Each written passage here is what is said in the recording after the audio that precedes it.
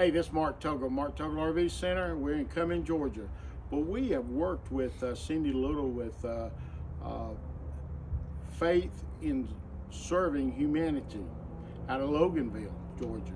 And she approached us about furnishing some RVs that they purchased.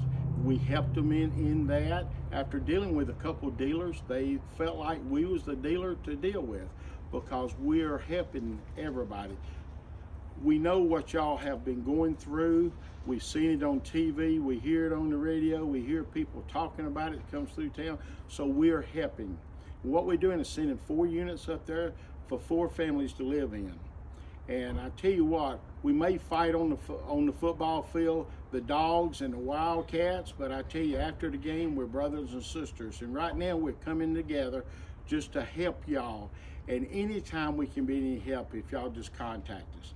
And at this time, we're going to turn it over to Chris, and Chris is going to do a walkthrough for the people that's using these. So if you have questions, because this may be the first time y'all are in an RV, if you have questions, you can go back to the DVD and look at it on the operations of it. But also, you can always give us a call here at Mark Tuggle RV Center in Cumming, Georgia. And I'm going to turn it over now with Chris. He's going to do the walkthrough. Hey, my name's Chris. I'm the service manager here at Mark Tuggle RV Center. I'm going to show you guys a few things about your campers here you're going to be using. Right here, you're going to have 2 20-pound cylinders that will be full upon arrival. If you'll look right behind here, there's a little dial.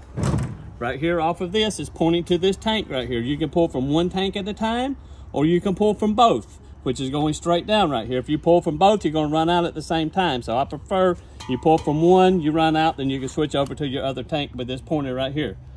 Right here is going to be a brand new 27 series battery here for your unit. This is what's going to power the 12 volt on the inside of your unit. Then we'll come on around to the other side over here. This is going to be your hot water heater. Your hot water heater can run off of electric and can run off of propane. Right here is where you're going to turn it on with the on and off switch right here for the electric side of your hot water heater. You close that back up here. You'll go over, here's going to be your stabilizer jack. So when you set up, you get everything level. You're going to run these down until they touch the ground. It's going to keep your camper from rocking back and forth. That'll be your side-to-side leveling. Here, if you have port cable, it's going to come in and connect it right here as well. You'll come on back to the back right here. Right here is going to be your fresh water connection here. So if you're going to have water with you, carry water with you, this is where you fill it up with the water hose here. If you're going to be where they're going to provide water, this is where you're going to hook your water hose up at right here. I recommend using a water pressure regulator that's not going to let you exceed 50 psi of incoming pressure to keep from damaging your internal plumbing. Right here is going to be a 30 amp service right here for your electric for your RV. Right here's going to be an outside shower with hot and cold water on it as well. You're going to be storage right back here. You put your stuff that you're not going to use every day in here. It's easy to access. And then back here is going to be, you can fold this down. You can use this right here as a storage as well for the back side. Right here, if you want to store your sewer hose right inside this bumper, that plug comes off. You put your sewer hose inside here, put your cap back on, you're good. Right here is going to be where, when you hook up, this handle right here is going to be for your black tank, which is going to be for your toilet. This handle here will be for your gray tank, which is going to be for sinks and showers. I prefer to, once you get about 2/3 full on your black tank, you're going to pull this handle right here with your sewer hose connected down to your termination valve. Once that's empty, pull your gray tank. Helps flush everything out of your hose. You don't have a little cleanup. Now you close the door here.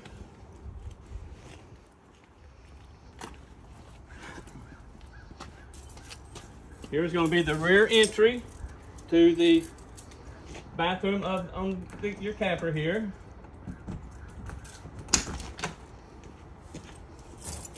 So if you got kids that have dirty feet and don't want to run all the way through, this is where I would let them in at right here. We'll close that back and we'll come on to the front of the camper. There's going to be your awning arms here. If you got it out and it's raining, high winds, you might want to roll it in to keep from damaging your awning. You pull this down here, you shut that tension screw, and then all your water would drain off of this end right here. You'll loosen that up for storage, let it pop back open. Once you have dumped your black tank, this is on the opposite side of your camper. Once you've dumped your black tank, you can hook your water hose up to here to help flush everything out that might not have come out when you pulled your handle the first time. Just rinse for probably a minute, minute and a half, pull your black handle on the other side, repeat that, you see nothing but clear coming out. Right here is going to be your exterior speakers. So you listen to your radio inside or outside. Right here's where your TV will go right here. Your cable connection for your TV. Right here's going to be your power connection. Right here's going to be your outside kitchen area here. You have an ice maker. You have to add your own water to it. You have another outside shower here, hot and cold water on it. Here's going to be your grill. I recommend using a pan to cook on here. That way you don't have as much cleanup because all the grease is going to drain out the bottom. You've got a quick disconnect right here that will feed right out of the bottom. And then it comes around and connects to right here. Once you connect that, there's a little valve on the other side you need to pull forward, and that's got the gas flow going to your outside kitchen now. You have a little red safety flag. Make sure that is engaged when you have this out. That way, if it closes, you can't, this is not going to allow it to close with the flame open. And right here is going to be an outside refrigerator here. The only way this is going to work is if you're plugged up to 110 power. Then we'll close this back up.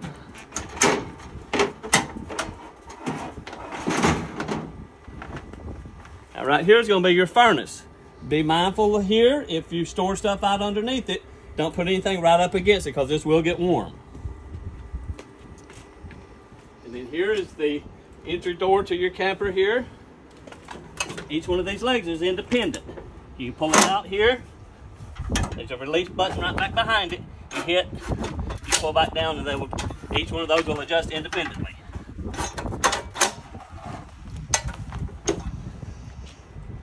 All right, and I'm going to go on inside in here now.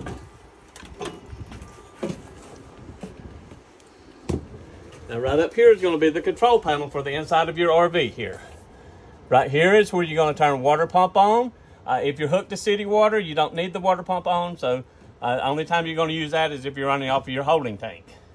Right here is going to be the propane side of your hot water heater. Flip that switch on. You don't see you see a tank fault up here. That means that it did not ignite. Turn it back off. All right, then here is going to be your slide in and out right here. Right here is going to be your awning, extend and retract. Once your awning goes out, you'll see a little tab or little screen. It's going to come on the outside of it. Right out here, you'll see a little flap that's going to come down. That's going to show you that's where you're going to stop with your awning.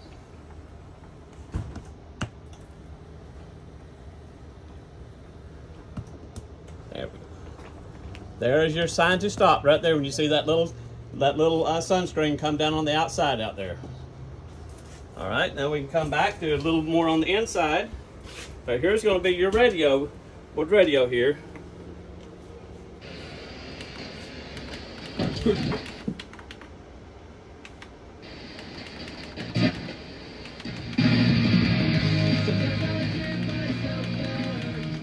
All right, now here you can turn your speakers off on the inside. Now you're just going to listen to exterior speakers. Or you can turn those off. Just listen to interior speakers.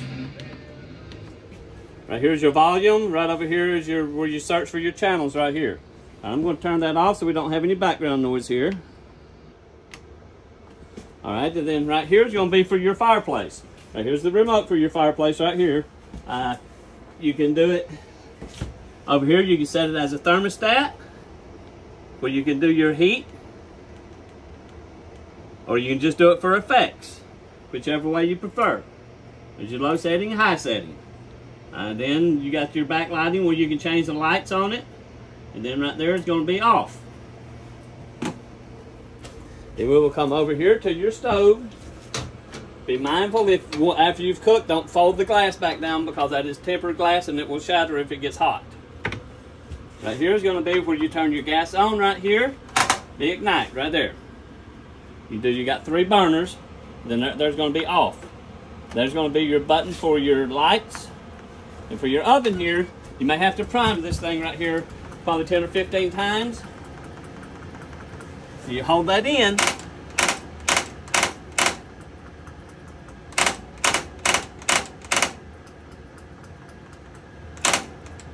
There, you have a pilot light right over here, and you can see it in the back.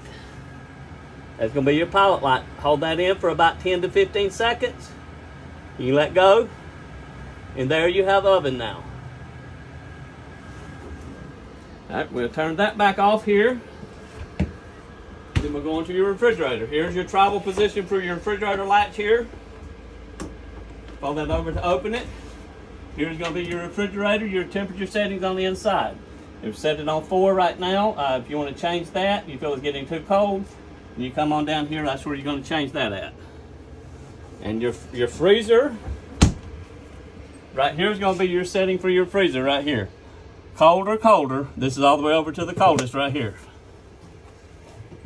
And this is a 12-volt refrigerator, so it's going to run off of your battery or your converter after you're plugged up.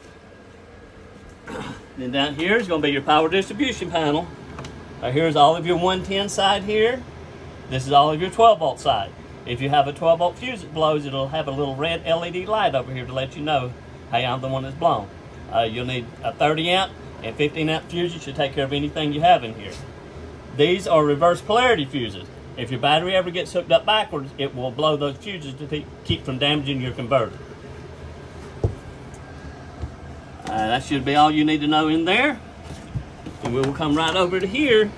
This digital gauge right here is telling you what your battery voltage is.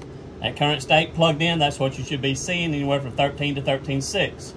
Right here is going to be your battery disconnect. So if you want to disconnect, if you're going to store it and you're not going to use it, this right here, turn that off, pull your key out, and it keeps from draining your battery. Then we will come right over here.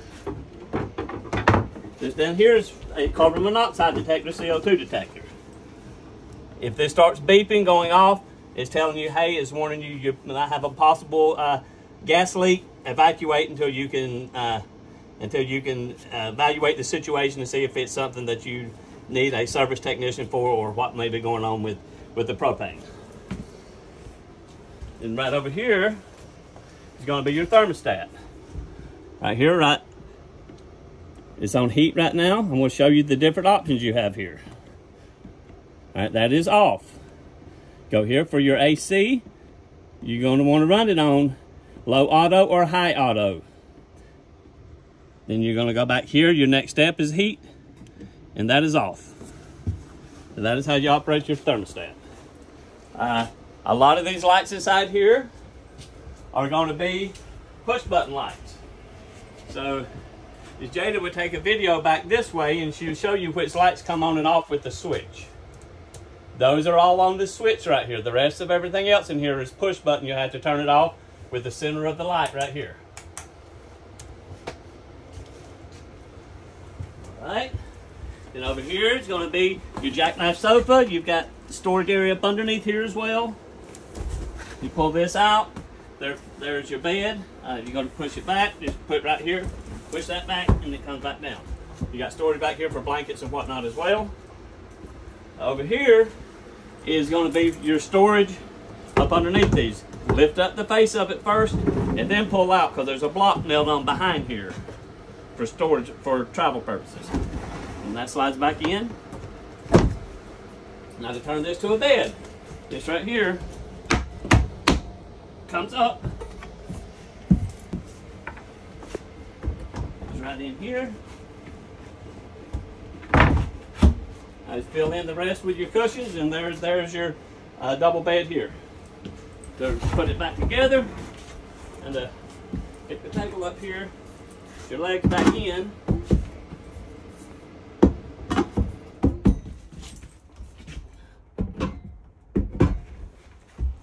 And there's your table back together. Now here is your to get up on top of your bunk is right here, but be mindful if you're going to roll the slide in. Look here first so you don't damage your ladder. Then we'll come on into the bathroom here. You got one GFI outlet here. If you notice there's some not working in your camper, here's going to be your reset. So here's your light switch on and off in the bathroom. Right here is your exhaust fan. Pull down on the tab, rotate it up. You got 4 settings.